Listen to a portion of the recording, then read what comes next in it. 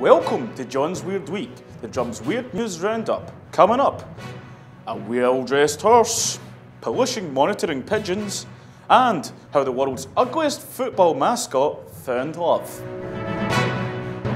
Bookmaker William Hull has dressed a noble steed in Harris Tweed to celebrate this year's Cheltenham festival, where Tweed is, of course, de rigueur, darling.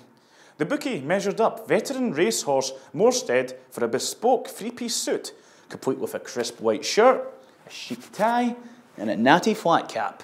Designed by former Alexander McQueen apprentice Emma Sandham King, the elegant equine outfit took 4 weeks to sew and required 10 times more tweed than is used in a standard suit, with the exception of those belonging to John McCririck. Inspired by Morstead's transformation, I've decided that horse heads are the new black. See how my new look fared in public at the end of the video. Next, like canaries down a mineshaft, London's pigeons are being conscripted to measure air pollution in the capital by wearing teeny tiny backpacks. Digitas LBI and Plume labs have assembled the Pigeon Patrol, a team of 10 crack birds whose sensor rucksacks will automatically tweet detailed data on pollution levels from the skies. Additionally, the aviary agents will alert the public if the air is unsafe for human consumption by developing respiratory problems and plummeting straight to terra firma. The campaign is aiming to inform the public that air pollution contributes to the death of 10,000 Londoners every year, and this greatly exceeds pigeon-related fatalities in the city. For now, and finally, Kingsley, the postmodern Partick Thistle mascot whose unveiling prompted cries of "Kill it with fire!" has finally found love after a lengthy hunt for a Kingsley.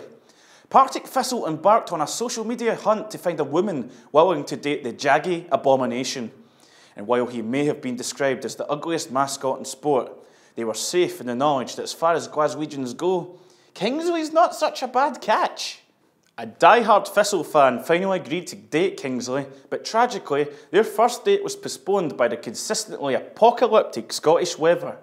Their love couldn't be denied, however, and they were finally united in the romantic surroundings of Fir Hill. If things don't work out, Kingsley, here's what a date with me would look like.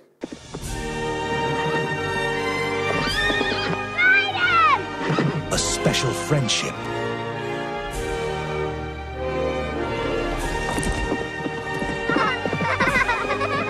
A wondrous journey. Well, that's enough horsing around for this week. Please trot back next week, and if you liked the video, give it a share. Remember, you can read all these stories on the drum, or you can watch a man in a horse mask describe them to... Oh, you've already done that. Okay, bye! Dim the lights, grab some popcorn, and turn off your mobile phone, because I'm going to take you down the red carpet of weird marketing news surrounding the Oscars this weekend. First up, UK cinema chain Odeon has rebranded its Leicester Square headquarters as Leodeon in support of perennial Oscars loser Leonardo DiCaprio